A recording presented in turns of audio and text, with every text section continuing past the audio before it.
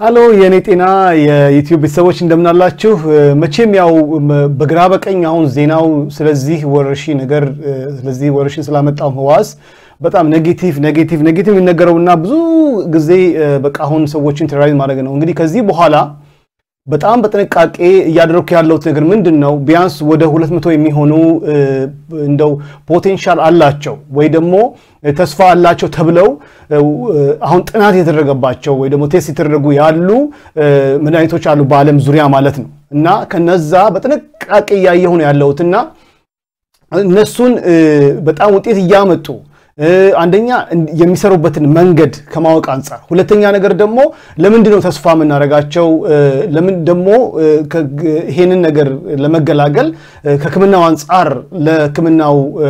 ዓለም ወይ ደግሞ ወርልድ ትልቅ የሆነ ተስፋ የሚፈነጥቅ ለታማሚዎችም ሆነ በተለያየ መንገድ አሁን ይሄን ኢኮኖሚውን ሁሉ ክራሽ ባደረገ በዚህ ወረርሽኝ ዘመን ይሄ በጣም ዜና እጅግ ያስፈልጋል ስለዚህ ከዚህ በኋላ በተለያየ ቪዲዮ እነዚህን አወዳድሬ አይቼ ሪሰርች አድርጌ ተስፋ አላቸው ምላቸው መድሃኒቶች ወደዚህ ወደ እናንተ ማስተዋወቅ ጀምራለሁ ዛሬም ማስተዋወቃችሁ ዳለ ከመጀመሪያው ቪዲዮ ጋር የተገናኘ ነው የዚህ የአንጂዮተንሲን ኮንቨርቲንግ ኢንዛይም 2 ከሚባለው ጋር የተገናኘ ነው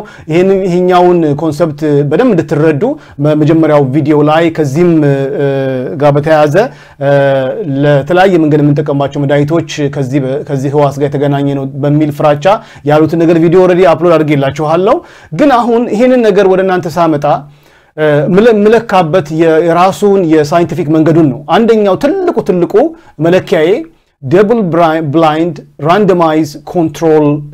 trial ይባላል አንዱ ይሄ ማለት በቃ holy grail ማለት በሳይንሱ ዓለም ማንኛው መድሃኒት ከተፈልስፎ ተሞክሮ በስሳ ላይ ከዛ ደግሞ ሴፍቲው ደግሞ ማለት ሴፍ እንደሆነ ተለክቶ ከዛ በኋላ ደግሞ ኢፌክቲቭ እንደሆነ ተለክቶ በኋላ በማስ ስኬል እንዲመረት የሚደረግበት ረጅም ጊዜ የሚፈጅ ፕሮሰስ ነውና ይሄ በጣም በቃ ወርልድ ስታንዳርድ በሳይንሱ ዓለም ታዋቂ ሆነ ስለዚህ ይሄኛው አሁን ዛሬ ማቀርብላችሁ መድሃኒት ተስፋ አለው የተባለበት በዚህ ፕሮሰስ ስለሚያልፍ ስለዚህ double blind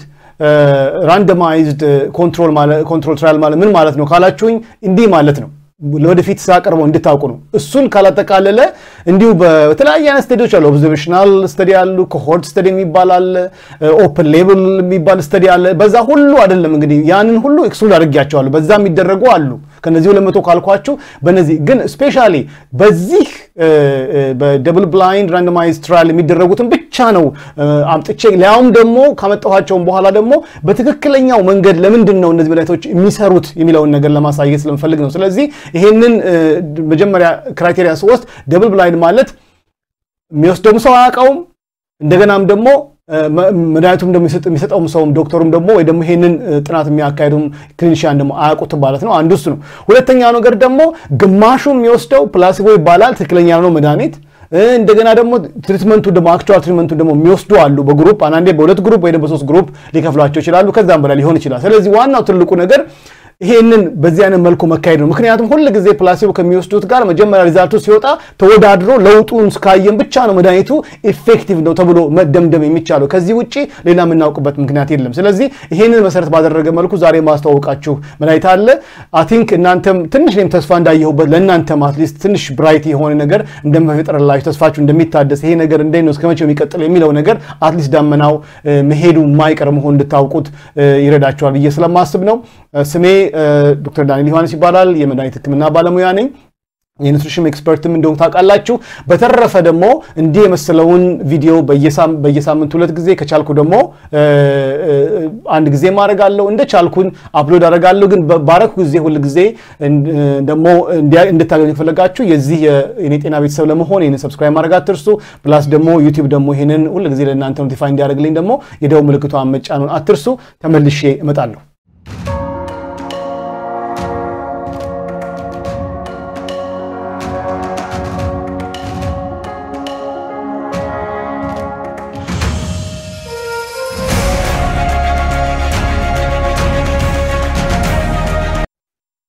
እሺ እንግዲህ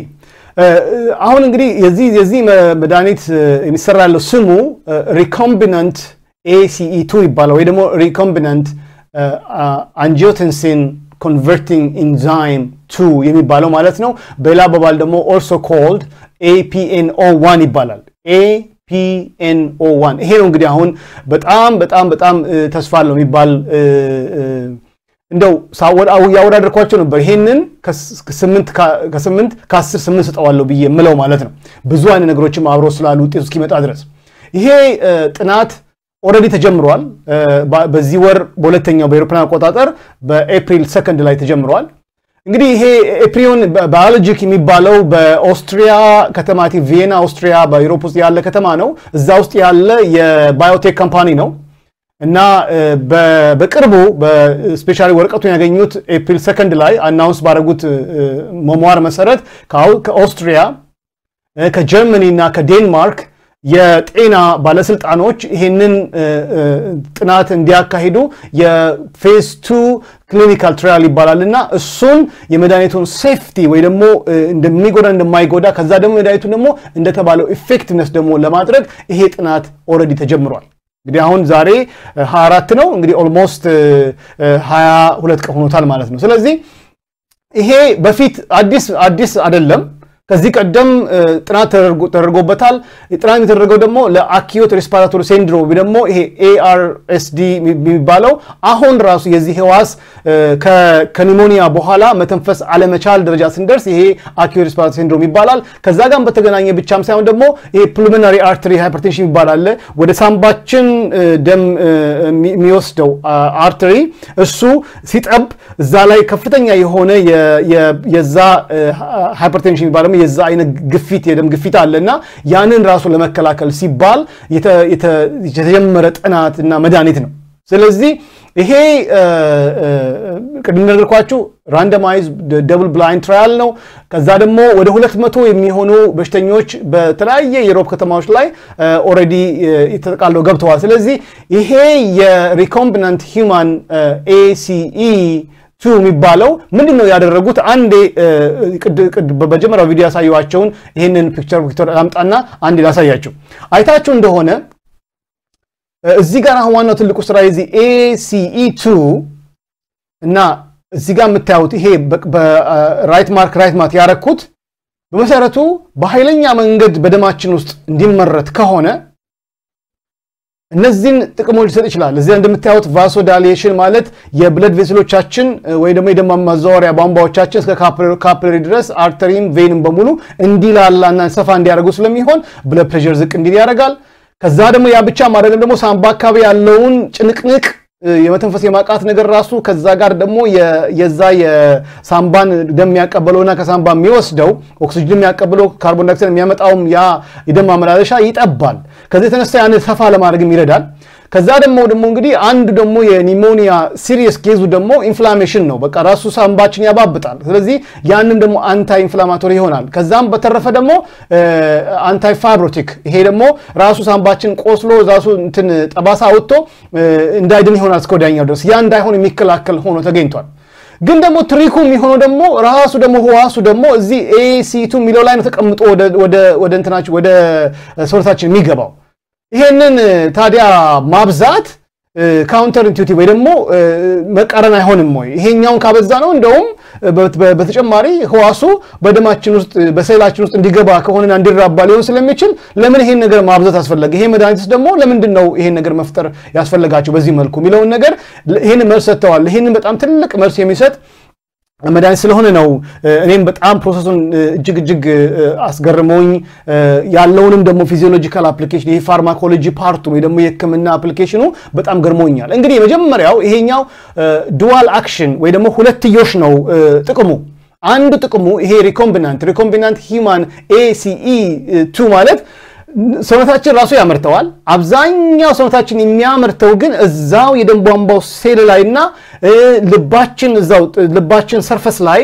እንደገና ደግሞ አእምሮአችን ሰርፈስ ላይ ነው የሚከማቸው አንዳንዴም እዛው ኩላሊታችን ሰርፈስ ላይ ነው የሚከማቸው እንጂ አብዛኛው ደም ውስጥ አይዘዋወርም የሚዘዋወር ሊኖር ይችላል ከደም ጋር ተቀላቅሎ ግን ያመጣው አነስተኛ ነው እዛ ላይ ህዋሱ እንኳን ቢቀመጥ ተቀመጠ ነው የሚባለው እንጂ ወደ ሰውነት ሊገባ አይችልም ስለዚህ እዛው ሰውነት ሰርፈሱ ላይ ተጣብቀው ያሉት እነዚህ ኢንዛይም ላይ ነው ተቀምጦ ሰውነት አክሰስ የሚያገኘው ስለዚህ አሁን ምን አሉ እነሱ ይሄ ከሆነ ለምን ታዲያ ይሄንን አሁን ደም ስናወጣ በሽንትም ሲሄድ እያየን ነውና ይሄንን ራሳችን ላቦራቶሪ እናምርተውና ይሄንን ህዋስ እናጭበርብረው ወይ ደግሞ እናታለው እስቲ ያው ተመሳሳይ ቅርጽ ስላለው ይሄ ማለት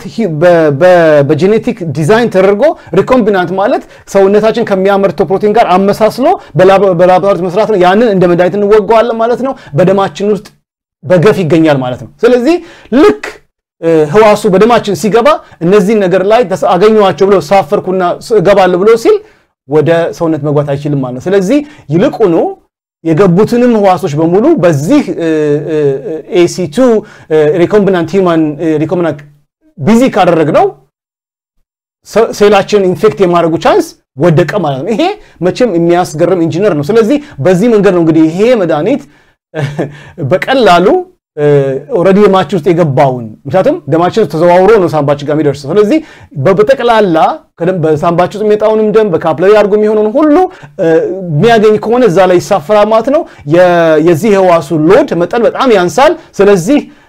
ሴሎቻችንን ኢንፌክት የማድረጉ ነገር ሴላችን ውስጥ ካልገባ መራባት አይችልም መራባት ካልቻለ ደግሞ ቆይቶ ይሞታል ማለት ነው ስለዚህ ይሄን ለማድረግ ስለሆነ ይሄን ኢንዛይም ሪኮምቢናንት ሂዩማን AC2 ወይ ደግሞ APNO1 የሚባለውን መድኃኒት ፈለሰው ማለት አንዱ መንገዱ ይሄ ነው ሌላው ደግሞ ቅድም እንደነገርኳችሁ ከዚህ ከመጀመሪያው ይሄ መድኃኒት ሲመረት ይሄ አኪዩት ላንግ ኢንጁሪ ወይ ደግሞ በሆነ ምክንያት ሳምባችን በመርዝ ሊሆን ይችላል ወይ ደግሞ እንደዚህ ተንፍሰል ሊሆን ይችላል ወይ ደግሞ ከባድ የሆነ ባክቴሪያል ኢንፌክሽን አጋጥሞ ሊሆን ይችላልና በጣም ሲጠቃ ያንን ነገር ለማስታገስ ሲባል የተሰራም ነው ሌላም አንዱ ነው ALI ይባላል ወይ ደግሞ አኪዩት ላንግ ኢንጁሪ ይባላል ለሱ ነበር የተመረተው ከዛም ባሻገር ደግሞ አኪዩት ሪስፓራቶሪ ዲስትረስ ሲንድሮም ይባላል ወይ ደግሞ ARDS ይሄ ደግሞ አኪዩት respiratory distress syndrome ይባላል በተጨማሪ ከኒሞኒያ አልፎ ሳምባ በሙሉ በውሃና በተለያየ ልፋጭ ሞላና በኦክሲጅን ማመላለሻ አሁን እዚህ ምስሉ ላይ እንደምታዩት ኦክሲጅንንና ካርቦን ዳይኦክሳይድ የሚያመላልሰው ይሄ ቦታ በውሃ ይጥለቀለቃል ወይ ደግሞ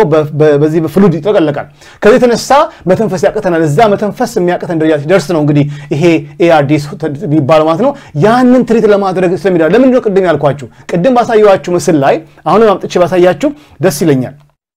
እዚህ ላይ እንደምታዩት ይሄ ነው በብዛት ካለ ይሄ አንጂዮቴንሲን 19 እና አንጂዮቴንሲን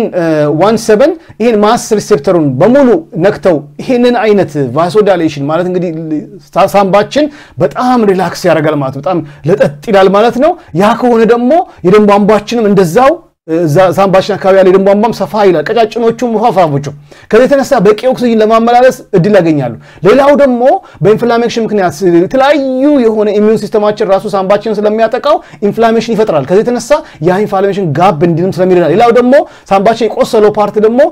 ከ2 ሳምንት ከ3 ሳምንት በኋላ እንደዛው ፋይበር ማለት ጠባሳ ስለሚሆን እንደቀድሞ እንዳይሰራ ያደርገዋል ያን ሁሉ ለማስወገድ ሲረዳ አይተዋል ስለዚህ ይሄ ትልቅ የጥገና ፕሮግራም ነው የሚያስገርም የመድኃኒት አፕሊኬሽን ነው እንግዲህ ያው እንደምታዩት ከዚህ የተነሳ ይሄ የቫዞዲሌተሪ እና የአንቲ ኢንፍላማቶሪ ባህሪው ወይ ደግሞ ይሄ የደም ቧንቧ ማስፋቱና ይሄ ኢንፍላሜሽን ወይ ደግሞ ጎርባባማነት ወይ ደግሞ ይሄን የብጠትን ነገር ለመቀነስ በጣም ስለሚረዳ በሁለተኛው አክሽን ደግሞ ይሄ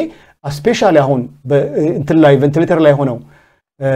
በማሽን የሚተነፍሱ መተንፈስ ላቃታቸው ARDS ለደረሱ ሰዎች ፍቱን የሆነ መድኃኒት ስለዚህ ለዚህ ነው አንደኛ ህዋሱ ገብቶ ኢንፌክት እንዳያደርግ ሁለተኛ ደግሞ ኢንፌክት እንኳን ቢያደርግ የተበላሸውን ሳምባ ለመጠገን በሁለትዮሽ የሚሆን ስለዚህ ይሄ በሁለቱም አቅጣጫ በጣም ውጤታማ መድኃኒት እንደሆነ ነው እንግዲህ እኔ የሚታየኝ ከአፕሊኬሽኑ አንፃር ስለዚህ አሁን በአሁኑ ሰዓት ሴፍቲ ሾ የለበትም ለላስት ስፔሻሊ አሁን ስፔሻሊ ግላስኮ ስሚዝ ካይን ላይ የሚባለው የትልቅ የድራግ ካምፓኒ ነውና እሱን ኮንትራክት ከዚህ አሁን ጥናቱን ከሚያደርገው ድርጅት ኮንትራክት ወስዶ ከ19 አይ ቲንክ ከ2014 እስከ 2017 ድረስ ይሄን በተመለከተ ለአኪዩት ለንግ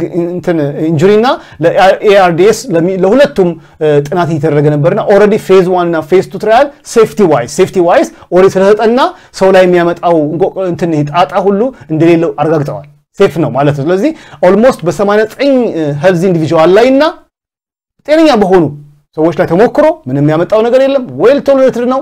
ዌል ቶለሬትድ ማለት ሳይድ ኢፌክቱ በጣም ሚኒማል ነው ከዚህ ተነሳ ይሄንም አንደኛ ትልቅ ካንዲዴት ያደርገዋል ለዚህ ጥናት ስለዚህ ይሄ ትልቅ ሜጀር ብሬክትሩ ነው ሌላው ደግሞ እንግዲህ ይሄ አሁን የተደረገ ያለው ደግሞ ስፔሻሊ ይሄንን ህዋስ በተመለከተ ለማጥቃት የሚሞከር ያለው አንደኛ ሴፍቲው ድጋሚ ቼክ ለማድረግ ሁለተኛ ደግሞ በርግጥም እንደተባለው ቀን እንደገለጽኩላችሁ ኢፌክቲቭ ነው የሚለውን ነገር ለማጣራት ስፔሻሊ ሲቪር ሆኖ ይታመሙ ማለት በጸና ይታመሙትን ገና ሲምፕተም ያሳያቸው ትኩሳት ያላቸውን ወይ ደግሞ ገና እንትን ምንድነው ስሙ ተሳና ያላቸው አይደለም ሳምባቸው በኒሞኒያ ተጠቅቶ ሆስፒታል አድሚትድ የሆኑትን ነው ማለት ሆስፒታል የገቡትን ነው እንግዲህ ይሄን ትሪት የሚደረገው ካንዲዴቶቹ በሙሉ ፕላሲቦና ይሄ መድኃኒት የሚሰጣቸው 200 የሚሆኑ ፔሸንቶች በ10 ሳይቶች ላይ በኦስትሪያ በዴንማርክ እና በጀርመኒ ይሄ ጥናት ኦሬዲ የተካሄደ ነው ያለው በጣም ኤክሳይቲንግ የሆነ ኒውስ ነው ከዚህ ተነሳ የመጀመሪያው ፕራይመሪ ጎላቸው የዚህ ጥናት ወይ ክሊኒካል ትራያል ኤፊካሲውንና ሴፍቲውን ለመፈተን ነው እሱ ትክክለኛ ነገር ነው ሁለተኛ ነገር ደግሞ ምን ያክል ዶዝ ነው ለዚህ ዶዝ ስፔሻሊ ለዚህ ህዋስ ምን ያክል ዶዝ ነው ያን ዶዙን ለመወሰን በጣም ትልቅ ጥቅም የሚሰጥ ውጤት ታርጌት አድርገዋል ማለት ነው በተረፈ በፒል የሚወሰድ አይደለም እዛው ልክ ሆስፒታል ገብታችሁ አይቪ እንደሚሰጣችሁ በአይቪ የሚሰጥ መድኃኒት ነው በኢንፊዥን ማለት ነው ይሄ ምስሉ ላይ እንደምታዩት በዚህ መንገድ ነው አድሚት የሚደረገው በጣም ትልቅ ተስፋ ያለው እንደሆነ ተስፋ አደርጋለሁ እንግዲህ አሁን በጣም በቂ የሆነ ባጀት አላቸው እንትን ትራያሉን በደንብ አድርጎ ለማፋፋም በቂ የሆነ ፔሸንቶች አሏቸው ስለዚህ ውጤቱን በቅርብ ያሳውቁና ተስፋ አደርጋለሁ አሁን ካልኳችሁ አፕሊኬሽኑ የድራጉ አፕሊኬሽን እንዴት አድርጎ እንደሚረዳ በሽተኛውን ሌላው ደግሞ ጥናቱ የተደረገበት ሚንስ ደብል ብላይንድ ራንደማይዝድ ትራያል ማለት ማን ምን እንደሚደርሰው በማቀበት ሁኔታ ሰጪውም ተቀባዩም ደብል ብላይንድ ማለት ነው ከዛ ደግሞ ራንደማይዝ ነው ማን እንደሚያገኘው ለከሌ በዚህ ግሩፕ ለዚህ ተብሎ አይደለም የሚመደቡት ግሩፕ ውስጥ ራንደማይዝ ነው በቃ ተመጣጣ አንተ እዚህ ጋር ማን እንደሚሰጥ ስለማይታወቅ ራንደማይዜሽኑ ከመድኃኒቱ አድፕቴሽን በፊት ስለሚሰጥ ስለዚህ እንደዚህ የመሰለውን ቪዲዮ